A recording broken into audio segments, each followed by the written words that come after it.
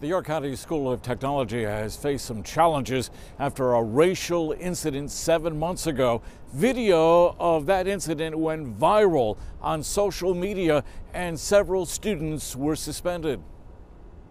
The school has worked hard to change any negative perceptions. A rally culminated a week of activities celebrating cultural diversity, and some students I spoke with say they feel better about the school now. To me, this week meant bringing us all together and accepting everybody else, accepting where everybody else comes from, accepting different cultures, and just bringing us together as a whole, and erasing stereotypes that we can't get along, because we can. The diversity celebration comes at the end of the school year. Tomorrow is the senior prom at York Vo Tech. In York County, Ed Weinstock, News 8.